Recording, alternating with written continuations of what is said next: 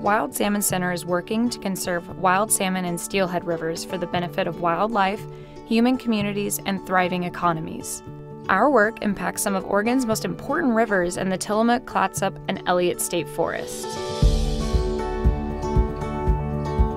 Public forests in Oregon are one of the most important key habitats that exist here in the Pacific Northwest.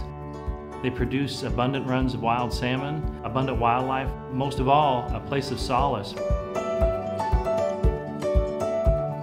So if we're really to protect and conserve salmon habitat for the long run, we need anchors, a really healthy habitat for them, and that means the public lands.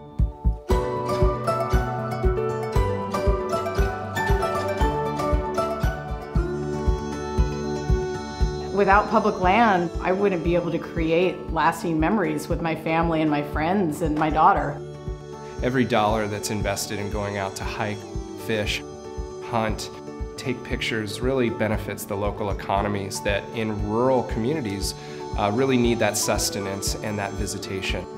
Wild Salmon Center's goal is to ensure these temperate rainforests remain public and continue to provide critical habitat for wildlife, clean drinking water, and plenty of recreation opportunities.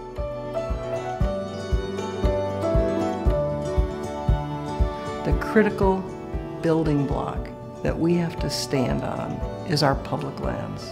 And having public lands that are healthy for salmon and steelhead are critical if we're going to have those populations in the future.